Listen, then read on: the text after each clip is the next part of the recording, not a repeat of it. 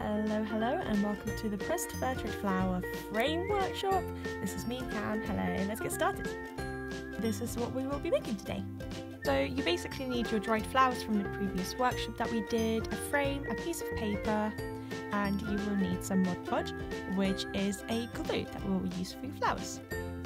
I also recommend a tiny paintbrush that will be able to go in between all the different cracks. I suggest cutting a piece of paper to the size of the frame you want. Originally I was meant to use glass to put over the flowers. Didn't work out. I ended up breaking the glass and cutting my finger, so you might see me wearing a plaster in some of the shots.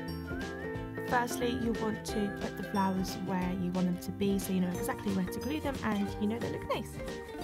So we take the Mod Podge, we take the lid off and paint it on the flowers. Be generous with it. After a generous amount of glue, you want to lay your flower down and press it down as well. Fairtrade fun fact! Fairtrade works for flower workers in countries including Kenya, Ethiopia, Sri Lanka, Ecuador, Uganda and Tanzania. Here it is, all our flowers glued down, looking cute.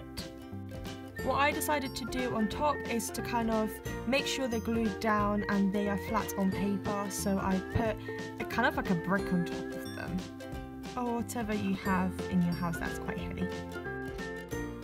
So here it is, all cute, ready to be put wherever you want it to be. I put it on my bookshelf. Thank you so much for watching. I hope you enjoyed this.